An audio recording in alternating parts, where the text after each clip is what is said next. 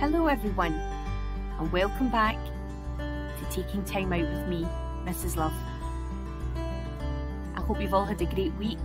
Can you remember what we spoke about last time? Well, it was Children's Mental Health Week, and we were concentrating on the theme, express yourself. And hopefully from that lesson, you have the confidence to be who you are, do what you want to do, and not be scared to show how you're feeling in whatever way you can. That was the whole point of last week, expressing yourself so people know who you really are.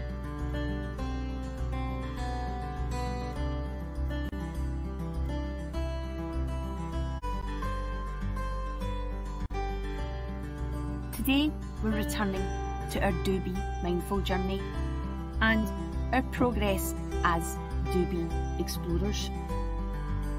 In our previous Do Be lessons, we were introduced to the skills of attention and awareness. Both of these skills are the building blocks in mindfulness, and they're important in helping us to concentrate and absorb things when we're learning. We've practiced the skills of mindful breathing and mindful listening alongside this. And most recently, we've practiced. In today's lesson, we're building on this to help nurture. Let's look at what we need for today's lesson. Your usual, quiet, comfortable spot, with space to move around a little today. Also, you need to bring your mindful body. You should be beginning to know what that is and be able to bring that with you to your lessons each week. In the feed, I gave you a little bit of warning. You need 2 different pieces of fruit and cut them up if you need to. We're going to do a little bit of exploring with them. And then finally, last time we practiced mindful movement, making the effort to really slow down as we stood up and moved our bodies. Can you remember what that did and how it felt? It's probably felt quite strange. I know it did for me. We're just not used to doing things really slowly. We're probably used to rushing around and getting things done as quickly as we can. Well, today we're going to build on that practice and give it another go. But remember that when we begin each mindfulness lesson, we begin with a mindful breathing practice.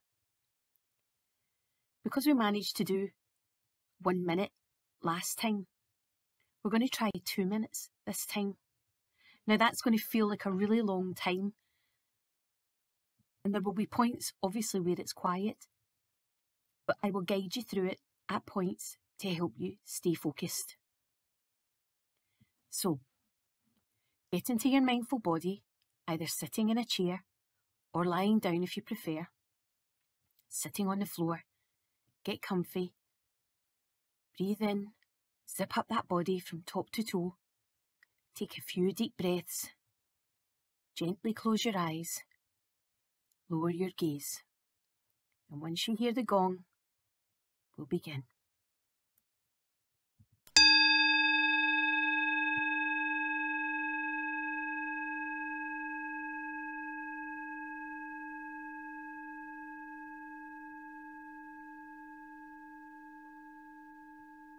Breathing deep. Concentrate on your anchor spot.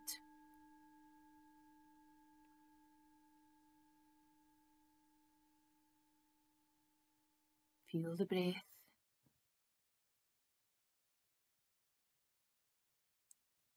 If your mind wanders, just pull it back gently.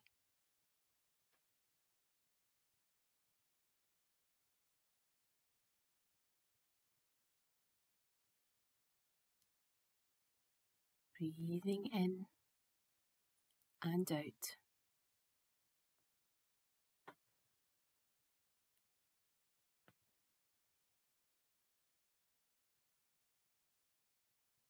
Halfway there.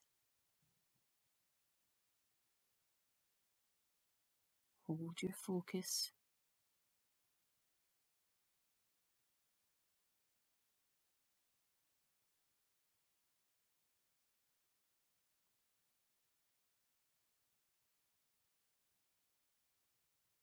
Breathe in and out.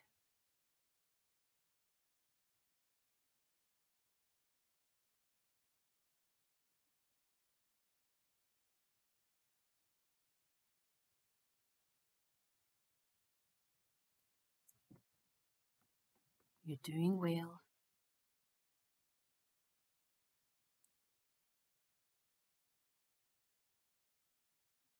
Keep bringing that mind back to your anchor spot. Stay on focus. Almost there. A few more moments.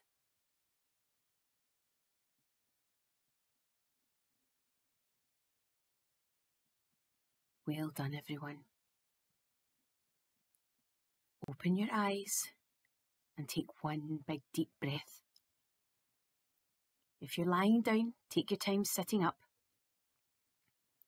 That was a great job. It did feel long, I'm sure. So well done. How are you feeling? Calm and ready to learn, I hope. If you remember what I spoke about in our last lesson, about being on automatic pilot, have a think back over your week.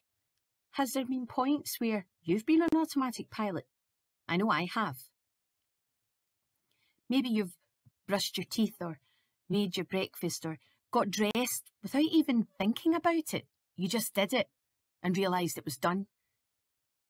Or maybe you've found something somewhere in the house or in your room and you've put it there, but you've got no recollection of doing that. And maybe you're wondering how it got there. That's autopilot.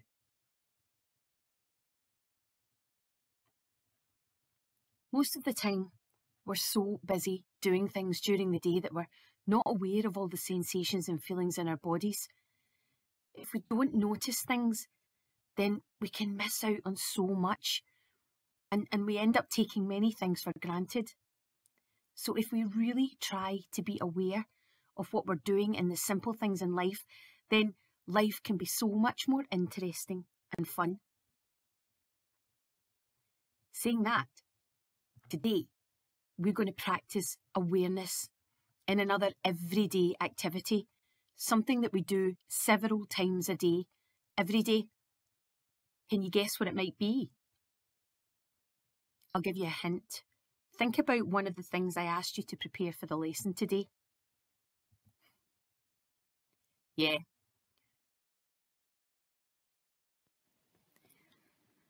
Now's the time you need your fruit and a pair of clean hands. So, if you've not got your fruit ready, go and get it, then come back. Don't eat it though. Not yet. Just. First, I'm going to ask you to explore and investigate your food. Choose one of your pieces of fruit. Just take a few moments to look at it, as though you've never seen it before. What do you see? What shape and colour is it? Does it have any strange knobbly bits? Or does it look weird? What about its smell? Does it have a smell at all? Or is it strong? Or is it sweet? How does it feel? Are there any rough bits, or is it smooth all over? Does it have hair on it? Hold it up to your ear. Move it about a little bit. Does it make a sound? Does it squelch or squish? Does it make a different type of sound? Try to notice what you're thinking while you explore the fruit with all of your senses. On you go. Get looking. Get smelling. get feeling, get listening.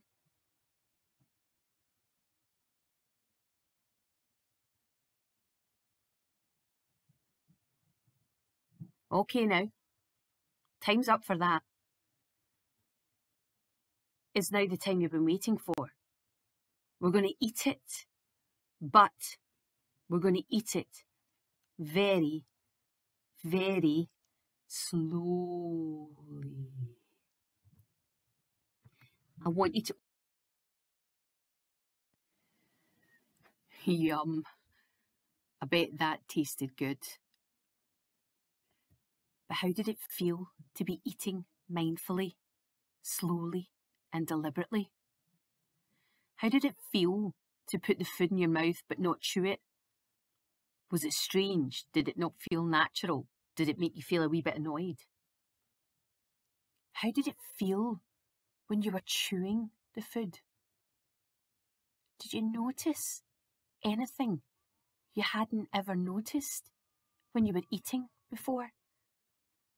That's the whole point of stopping, slowing down, and really thinking about what we're doing to notice things we miss. We're going to give it a go again. This time, you need your second piece of fruit. Hold it now, and you're going to do the same thing again. I want you to hold it, explore with your senses how it looks, feels, smells. I bet that tasted good. But did you notice anything different this time when you're eating? Or did it feel the same as your first piece of fruit? Were you aware of any thoughts as you were eating? What about feelings or sensations as you started eating? As you swallowed the fruit? And as you felt the fruit going right down into your tummy? Or what about when you'd finished eating? Did these thoughts or feelings or sensations in your body change at any point as you were eating? Today, we've practiced awareness of our thoughts and feelings or sensations in another everyday activity, eating. But why do you think that it might help us to be mindful when we're eating? Well, we often eat food when we're doing other things like watching telly or gaming, or even when we're out and about on the move. But a lot of the time, too, we eat for reasons other than because we're hungry. Have you ever just eaten something for the sake of it, when you weren't even hungry in the first place? I know I've done this lots. Why do you think we do that? It's autopilot, isn't it? But the scary fact is that in Scotland, there are lots of problems caused by overeating, eating too often, eating too quickly, and eating too much junk food. Sometimes we eat when we're bored, or if we're stressed or worried or upset about something, and we go for comfort food like chocolate, crisps, or ice cream because it tastes good. Or maybe we eat just because it's a daily habit we don't think about. That's it, autopilot. Being mindful of eating can help us to become more aware of what we're eating. So as we're beginning to learn about this, if we take time with simple daily activities and we're really trying to be explorers, then we can become much more aware of what we're thinking and what we're feeling while we're doing it. This week, take your time with some simple daily activities. There are lots of things that we can do mindfully and explore in the same way we just explored mindful eating. Brushing your teeth, washing our hands, getting dressed, making beds, anything you're doing as a normal daily activity. Explore these mindfully, using your senses. Be slow, deliberate. Be aware of what you're experiencing, sensations, thoughts, and feelings.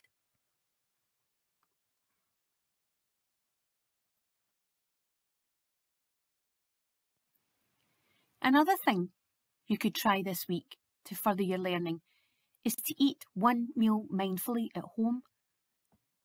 Maybe you could ask your parents, carers, or siblings to join in with you. Explain to them that they should be eating in slow motion. Guide them through it and ask them about it afterwards, just like I asked you about your experience. I know that when I make food for my family and we sit down together, sometimes I wish they would just take a little bit extra time to be more mindful, to enjoy the food. Sometimes I think they eat it so quickly, they don't really know how it tastes or what it feels like. So, using your Explorer's Diary page this week might help you. You could record what your family and you think after eating your meal. How did it feel to eat the meal mindfully? Was it easy or hard to do it? Did you get distracted? If so, by what? Were you aware of chewing or swallowing your food as it was happening? Were you aware of when you became full and didn't need to eat anymore? I look forward to seeing some of you report back to me with your findings.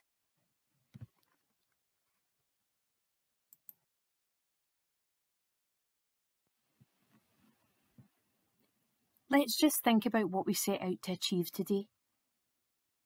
We wanted to be able to understand that when we're busy, we don't notice things like our thoughts and feelings.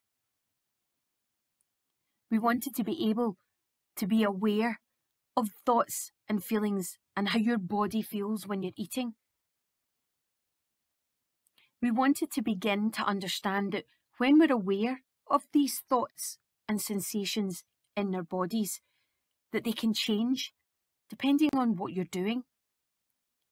We've just touched on mindful eating today, and I know you're going to go off and try some of this learning in other daily activities.